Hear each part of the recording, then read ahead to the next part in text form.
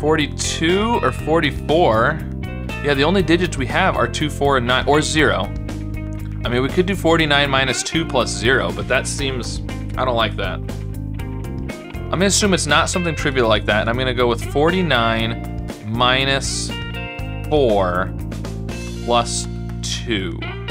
So there's not another 4. It's only 9s, 2s, or 0s. So we could do 40 minus 2 plus 9. That's gotta be what it is. Okay, there we go. That was good. I was worried for a little bit there that we were gonna be adding 0 at the end, which feels, I don't like that. I know that's theoretically possible probably, but I don't like the trivial solution of like, oh, we're gonna multiply by 0 or we're gonna add 0, you know.